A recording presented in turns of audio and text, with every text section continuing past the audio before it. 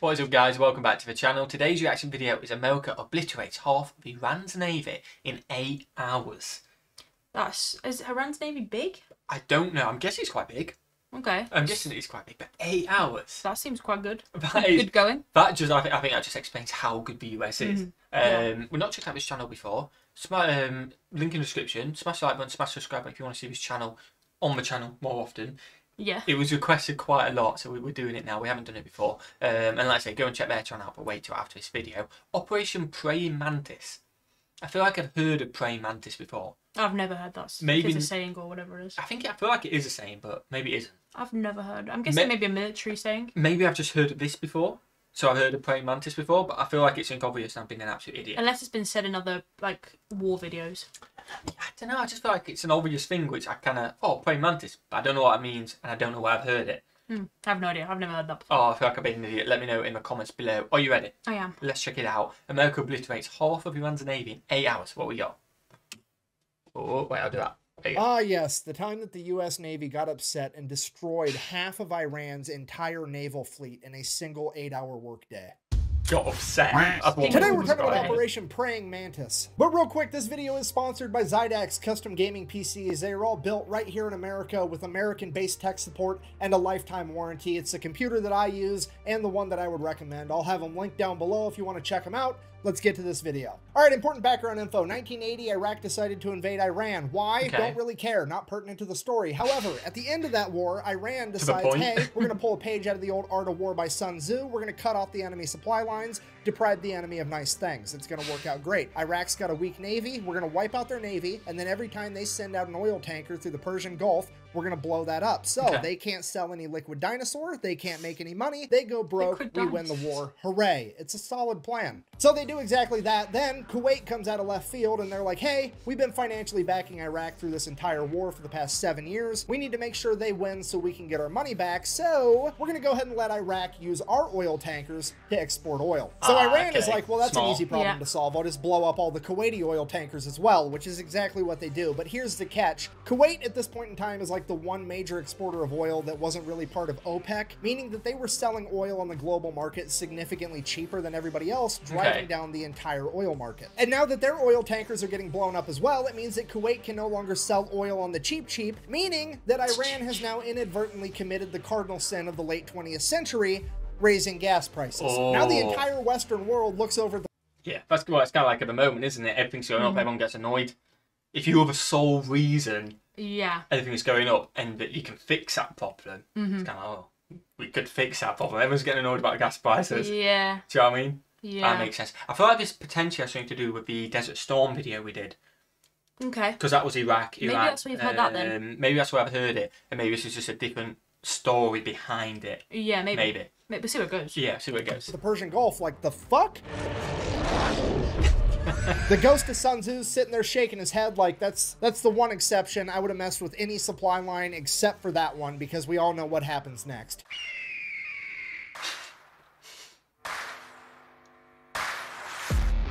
Something you don't want to see. Yeah, America then proceeds to assemble the largest naval convoy operation since World War II, send them into the Persian Gulf to protect Kuwaiti oil tankers. It is at this moment that Iran should have been like, well, that's unfortunate, time to figure out plan B, because this obviously is not going to work out. However, they decide that they're going to double down. What they're going to do is they're going to take a bunch of magnetic underwater mines, and they're just going to spread them out all over the Persian Gulf in international waters, and that's not going to have any consequences. That's not a good idea. So fast forward, April 14th, 1988, the USS Samuel B. Roberts, a guided missile frigate, which is basically brand new at this point, this is like its first big operation, is out there escorting a Kuwaiti oil tanker, and it runs into a minefield, hits a mine, blows up the keel of the ship. The keel is this bottom part right here. It like supports and stabilizes the structure of the entire ship, and it gets blown completely in half. At this point, the only thing holding this boat together is the actual deck. 1 second, everything's fine. The next second, there's a 15-foot wide hole in the bottom of your ship. Everything's on fire and water is rushing in. The USS Samuel B. Roberts took on half of its weight in water in the first minute. This is a catastrophic amount of damage that would sink 99% of ships, but as fate would have it, the crew of the USS Samuel B. Roberts had already been winning competitions for having the best damage control crew in the Navy. So the entire crew gets to work. They're putting out fires, they're plugging holes. They're literally cinching the hull together with steel cables trying to stabilize it because the only thing holding it together is a deck at this point. Over the course of the next 5 hours, the entire crew fights their ass off and somehow manages to get the situation under control and limp the ship all the way back to Dubai where they can get it to a port. That's good. And the most incredible part of all of it. I can't believe this is a brand new ship. What do you mean? Like it's brand new. Oh, it's just been... Like, and there's just been... It's just like that. The money went into it. But if you're Iran, you're thinking, oh, we probably shouldn't have done that. Yeah. That's kind of like a declaration of... war. Yeah, pretty much. Yeah, they kind of deserve what happened then, I guess. Yeah. They started it. A single American was killed. Only 10 men were injured during the fire and the initial explosion. That's very good. The crew survived. The boat's basically completely destroyed. Then America sends in an underwater crew, figure out what happened. They find the remnants of the mine. They check out the other mines. Yep, they're Iranian. At this point, now somebody has to inform the president because this is a big deal. And the president at this point in time is, let me check my notes, fucking Ronald Reagan. I'm from the government and I'm here to help. So they go ahead and they brief Ronald Reagan on everything that happened. He's super happy that everybody survived. And he's like, okay, well, here's what we're going to do. We're going to issue a proportional response. And what the U.S. Navy heard was... Awesome. All right, so here's the plan. Iran currently has 3 oil rigs in the Persian Gulf that are not being used for drilling oil, but as military bases for their naval operations. So the U.S. Navy is going to go ahead and take out all 3 of those. Now, I don't really know what the guided missile frigate to oil rig exchange ratio is, but we're going to go ahead and err on the side of caution and say that it's not quite proportional enough yet. I can see why people like his videos. videos. Iran also really only has like 2 modern naval vessels. That's the Iranian frigate Sahand and the Iranian frigate Sabatland. They're going to go ahead and take out at least one of those, maybe both. We'll see how proportional they want to get. And then by the time they get all that done, that should be a nice 8-hour work day. It'll be time to clock out and go get some ice cream. So in order to get all this done by quitting time, they're going to go ahead and establish 3 different surface attack groups. Each group is going to have 2 destroyers and 1 bonus ship. That bonus ship is either going to be an amphibious landing ship or a frigate. Either way, they're all going to be identified as Bravo, Charlie, and Delta. Bravo group is tasked with taking out 2 oil rigs. Charlie group is tasked with taking out the 1 remaining oil rig. And Delta's mission is to go hunt down those 2 frigates and take them out. And then, just for insurance purposes, we're also going to have the... How many frigates do you reckon they take out? A lot, I think. It seems like they take a lot. Iran's only take out 2. Well, unless Iran's only got 4 frigates. Maybe. But I highly doubt that. I think they take out. I reckon they run into loads and they just take them out. I'm thinking like 6 or 7. Yeah, it'd be interesting. We'll see what they say. USS Enterprise parked right outside the Persian Gulf to provide air support, you know, in case we need it. So, April 18th, 1988, 4 days after the mining of the USS Samuel B. Roberts, Operation Praying Mantis goes into full swing, and Bravo Group shows up at their oil rig first. At which point, they radio over to the oil rig and inform them that they will be blowing it up in 5 minutes and that they should all leave. So, a bunch of people start leaving. They hop in tugboats and take off. Bravo Group, seeing that they're making an honest effort to actually evacuate, agrees to give them 15 more minutes. So, fast forward 20 minutes later, they send out another radio message, hey, time's up. They then fire the 5-inch guns right over the top of the oil rig with the rounds set to airburst, hopefully scaring off any stragglers. And it is at this point that some Iranian military member decides that he is going to audition to be the main character of this story because he hops on a 23mm anti-aircraft gun and opens fire on Bravo Group. Oh, and without skipping a beat, one of the 5-inch guns on one of the destroyers just goes, poof, and just fucking direct hit smokes this dude. Barely touches the rest of the oil rig. This guy... definitely not the main character, but the silver lining, he at least made it into the credits as Baloney Miss Cloud #1. Now, obviously, I'm paraphrasing here, but at this point, Bravo Group radios over to the oil rig one last time, something along the lines of, hey, does anybody else need to find out what it's like to chew 5 gum? Are you fuckers ready to quit? The oil rig finally radios back and is like, yeah, please cease fire. We're gonna leave. So all the Iranian military members leave. Bravo Group decides to open up on it for a little bit with the 5-inch guns before sending over a couple of Hueys full of Marines. The Marines hop out, place some demo charges, hop back on the helicopters, take off. The entire oil rig blows up, and already things are getting more proportional. Okay. Proportional. Again, is one of them, but you all respect the way they did it. They've gone to a job, give everyone the chance, warned them, even after being shot at, obviously sort of the person who shot at them out, another warning, like, come on. Also makes it safe for their Marines who had to go on and do the charges and stuff like that.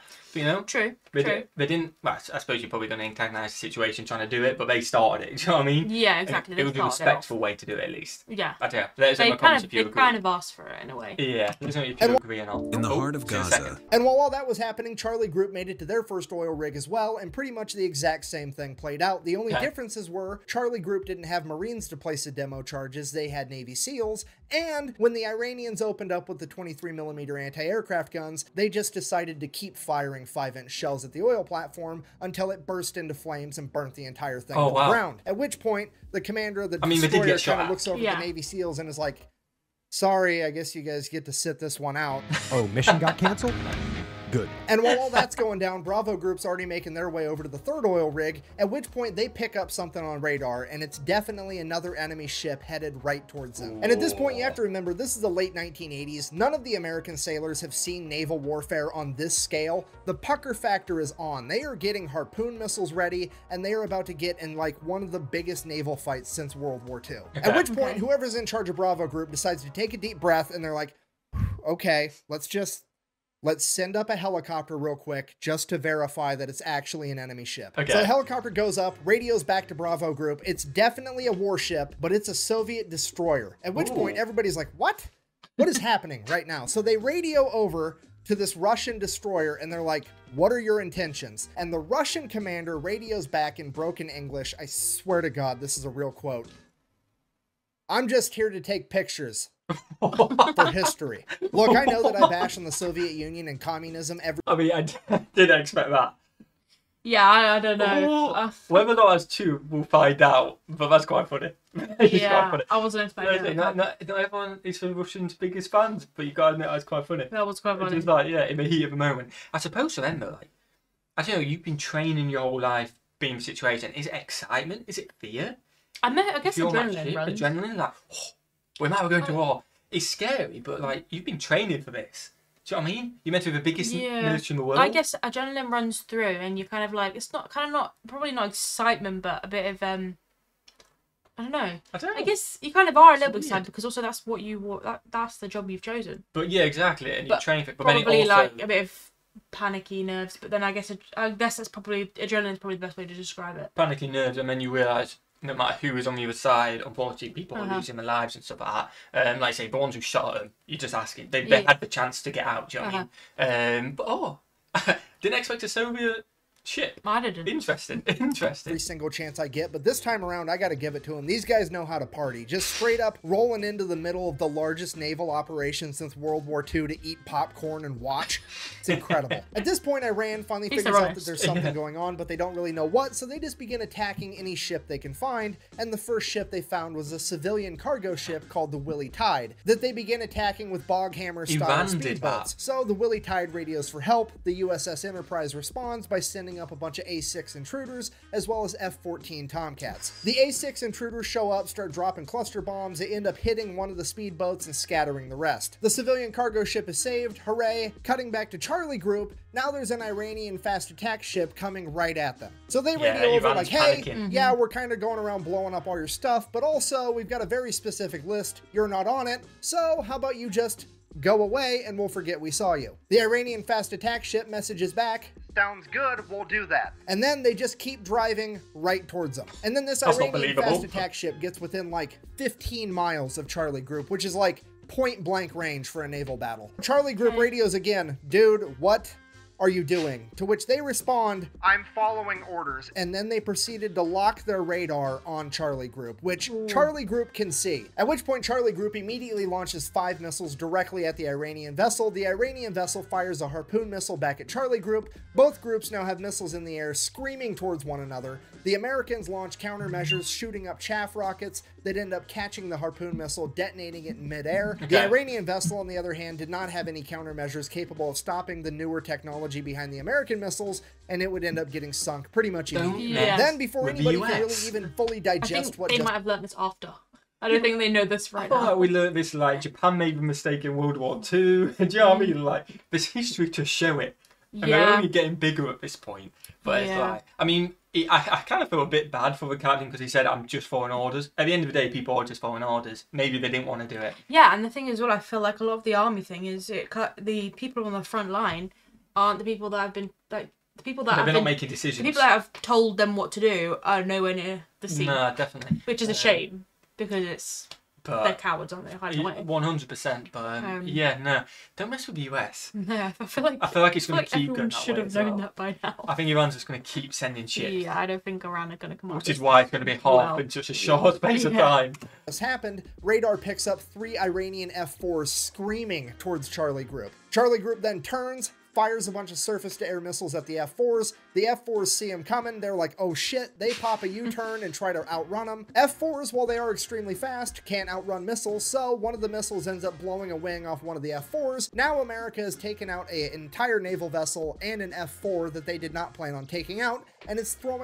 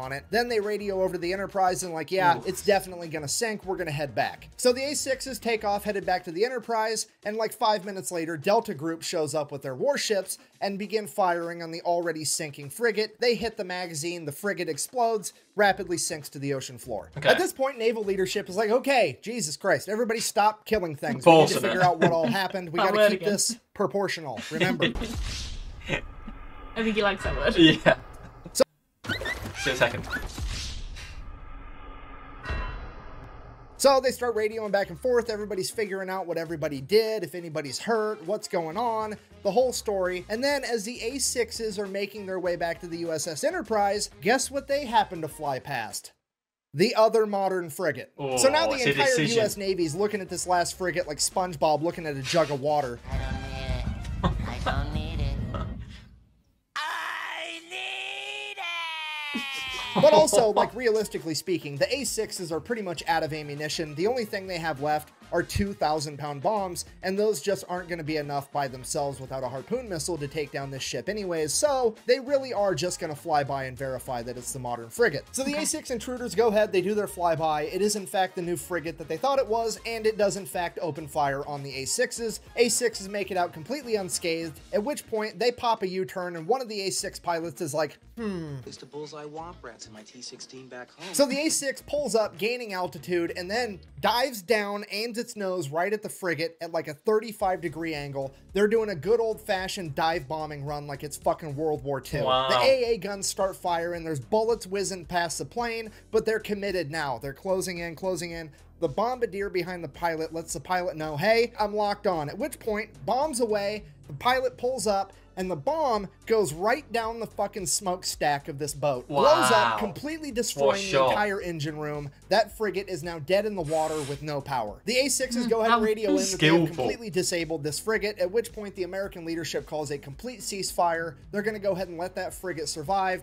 get towed off, potentially be repaired. With the US Navy having effectively disabled or destroyed over half of Iran's functioning navy, the US military decides to call it a good day, ends Operation Praying Mantis. We all get to live happily ever after.